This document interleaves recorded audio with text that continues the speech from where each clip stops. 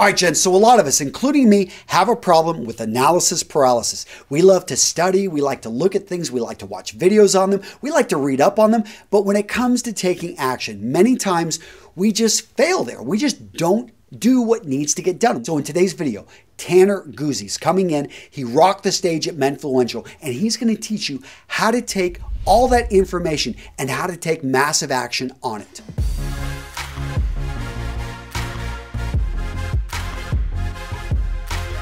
How many of you guys have done this? So put up a motivational quote on your phone. You're like, I'm going to get after it. This is going to help me stay motivated. I'm going to be ready to do stuff. This is good. It's really good to be able to intentionally manipulate your emotions so that you do more and you try to become more and try to become better. But the problem with motivation is it doesn't last. It can't last. Eventually that dopamine drip is going to start to taper off. Eventually that emotional high that you're feeling is going to start to go away. And one of the things that's so interesting about human beings is our adaptability. And so you're going to come out of this feeling really elevated, and within a matter of a few days, and if not a few weeks, that level of elevation is either going to taper off or it's going to be your new norm. You're not going to feel motivated anymore. This is just going to be your new normal. And so it's not going to be able to push you to continue to be better and better. You may level up by 1 or 2 degrees, but if all you rely on is motivation, rely on this emotional hit, rely on your emotions to drive your actions, then it's not going to do you any good. What you need to do is understand that discipline comes into play. I don't like eating this stuff. My wife's a really good cook and she makes it so it's pretty dang good, but for the most part, I'd rather eat pizza and ice cream. But it takes discipline to be able to do things that are good for you when you don't feel like doing it. I'll tell you guys that when you're making your 60th YouTube video and you have 1,500 subscribers and everybody tells you in the comment section how much of an idiot you are, you're not going to be riding on motivation to make your next video. You're not. The guys who depend on motivation to make that next video, they drop off. It's only the guys who have the discipline, who are willing to figure out and forget what their emotional drives are and tap into something better and something deeper, that still continue to make that next video, to respond to those comments positively, to write that next blog post, to send out that next newsletter, to request that proposal from that next client, to try and close that next sale. If you rely on motivation solely, game over. You might as well quit now. You've just wasted everything you've learned at this conference.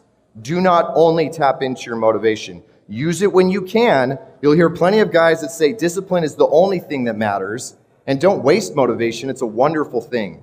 But don't rely solely on it because it will fail you. Okay, so let's talk about this idea of inertia versus intentionality. Especially because so much of what we do in our lives is dependent on inertia. You guys come and you wear suits because you think that you're supposed to wear suits to an event like this. We go to school and we take the classes that we're supposed to study because we're following the cultural inertia of this is what we're supposed to do. Our political persuasions, our religious beliefs, our social circles, the music we listen to, the clothing we wear in relationship to the hobbies that we engage in, anything that we can think of. Most of the time, you're not thinking. You're just emotionally responding to the inertia of the culture that you've chosen to immerse yourself in. That's not a bad thing when you are in charge of that. You guys will always be not victim, but you will always be subject to habits. You can't escape the idea of having habits, but you want to choose and create what your habits are rather than letting your habits that were driven by the inertia of people around you or by the inertia of your own decisions made out of cowardice or laziness or a pursuit of comfort or any of those other things. You don't want those habits to shape you. You want to intentionally choose what your habits should be and allow them to shape what you are. So there's 2 ways that I want you guys to really focus on intentionality. The first one is you need to make intentional decisions, okay? Whatever it is that you're going to do with your life, whatever it is that you're going to do as far as a career, whatever it is that you're trying to get out of relationships, whatever it is that you're trying to do with your appearance, with your physique, with any of the things that you've learned about, you need to make intentional decisions about what those are. Now, don't think that that means that I'm saying that you have to plan everything all the way out to the end, because it doesn't. It's very easy for us to allow ourselves to get paralyzed in this stage where it's not perfectly planned out. I can't quite make a decision, so I'm going to wait. I got to get a little bit more data. I got to get more ready, and then I'm going to execute. But I'm also not saying that you're shooting from the hip all the time either. Be intentional in what your decisions are. Don't be emotional in what your decisions are. But at the same time, you can't just be intentional in your decisions. You also need to be intentional in what your actions are. Okay? I love the gym as a metaphor because you can learn, you guys will get this. You learn everything about life in the gym. You really can. And one of the things that's so cool about going to the gym is this metaphor of how you have to be not only intentional in what you're choosing to do, but intentional in what your actions are. Because if you go to the gym and you're doing squats, and you go in and you're just kind of half weighing it, and you're like, well, I'm not feeling great. I'm going to go a little bit light today. I'm only going to do 4 reps instead of 5, and I'm going to skip that extra set. And you do that every day you go into the gym. You're not going to put on more weight. You're not going to get stronger. Your physique's not going to get better. And then the weak people of the world are going to sit here and they're going to get it online forums, or they're going to talk to their friends. They're going to say, well, the gym doesn't work. I went to the gym. I did it like day in, day out for a year, and I didn't change. It's like, well, you weren't intentional in what you were actually doing when you were there. You went through and you put in the motions. You'll see the same thing that happens when you're trying to build a business. You'll see the same thing that happens when you're trying to improve your relationships. You'll see the same thing that happens when you're trying to be a better parent. There are people in the world who will be very intentional in what their decisions are, and then they think that somehow that's the only thing that they need to do, that they've arrived. And as long as they put in the motions, then they can justify to themselves that they made good decisions, and therefore they're a victim when things don't work out the way that they hoped they would or the way that they intended them to. If the only thing you're intentional about is what you choose to do, you've wasted those decisions. You need to be intentional every single time you go in and you actively pursue the doing of it. Otherwise, it's all wasted. Now, what I don't want you guys to think this means when we're talking about rebellion and rules and other things, or related to intentionality, is that it means that everything that you have to decide means that you have to be unique or that you have to be special.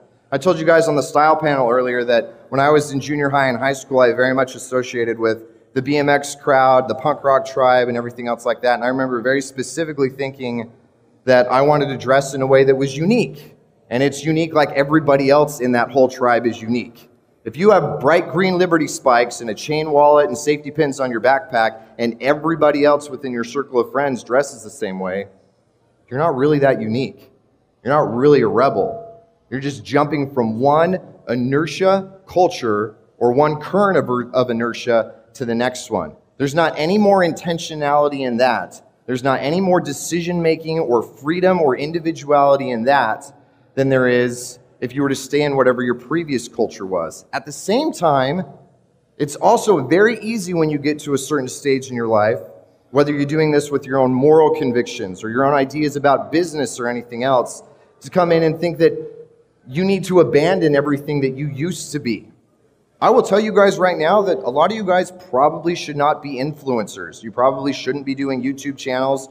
You probably shouldn't be trying to build an Instagram following, because you will be happier and more fulfilled and bring more to the world and be the better version of yourself as an employee or as somebody who's pursuing a more traditional path or is doing something else. So don't think that just because you're here, you've now been immersed in this culture, in our current and in our inertia, that means in order for you to be happy, you need to rebel against everything that you once were and assimilate to us. You don't. You don't. If you can and you want to because you want to, then do that. But if you don't want to, if it will not make you happy, don't abandon who you used to be. Don't abandon what you know and what you're good at. Not everybody needs to be an entrepreneur. Not everybody needs to be an influencer. Not everybody needs to make a statement. And don't think that just by choosing to do that you're guaranteed happiness. You won't be. Be intentional about whether or not you're going to follow the rules or you're going to rebel. Because either one of those made as a decision out of inertia is going to lead to more frustration and more misery than making that decision on your own. Now, at the same time, if you are going to be someone who tries to forge your own path, you try to jump into this culture and jump into the world, first of all, I welcome you, and I hope you're doing it, and I hope you see a lot of success at it. But once again, once you get here, You need to be able to make decisions and adapt according to what works best for you and be intentional about how you're going about these things. And the last thing I want to talk to you guys about is this idea that information is not transformation, okay? You've been here for 2 days. You've absorbed a ton of information. You're going to feel great about it. You've already got that dopamine hit. You've taken your notes. You're understanding a lot of these things. And you're going to go home, and if that's all that happens, that's it. It's wasted, okay? You've had epiphanies over these last 2 days. And just like Mark Twain said, the man who doesn't read good books has no advantage over the man who cannot read good books. I will tell you that if you men waste the epiphanies that you've had while you've been here, you don't act on them, you don't internalize them, you don't allow them to fundamentally change who you are, then you have no advantage over the men who didn't come here, did not invest their time or their money, and did not have those epiphanies. Unto themselves, those epiphanies are useless. Not only are they useless, I would argue they condemn you. If you don't act on your higher knowledge, you feel worse about yourself. You start to recognize that you don't follow through. You're not tenacious. You're not doing what you're expecting yourself to do. You are a loser. You're giving up. You're doing anything else. So if you've had epiphanies here, don't just stall at information. Turn it into a transformation. And the only way to do that is to act. The reason I chose this drowning man here is because if you read every single book about swimming, all right? You read every single book. You go to the best school in the world, you get your master's degree and a PhD. They have you on panels on CNN and everywhere else to talk about swimming theory and everything else, but you never actually get in the water. You do not know how to swim. Doesn't matter. All that knowledge is useless. You have no idea how to swim. An 18-month-old child who knows how to get his head up out of the water knows way more than you do about swimming.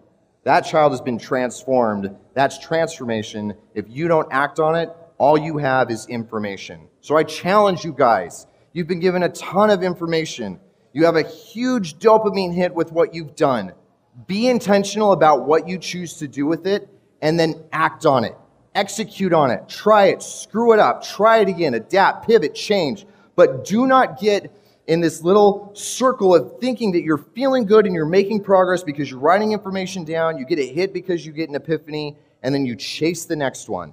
Because if all you're doing is chasing those feelings, chasing those chemicals, chasing those emotions, you'll be back here again next year giving these guys your hard-earned money, and you want to become anything better than what you currently are, and you will have wasted everything that you learned over the last 2 days. Thanks, guys. All right, gentlemen, you ready to take some massive action? Well, I'm linking to Tanner down in the description of this video. I'm linking over to his book. Amazing book. If you want to read and understand men's style, really one of the best thought leaders out there, his website. It's a great resource, so go check it out, guys. I'm linking to both of those down in the description, and I want to hear from you guys.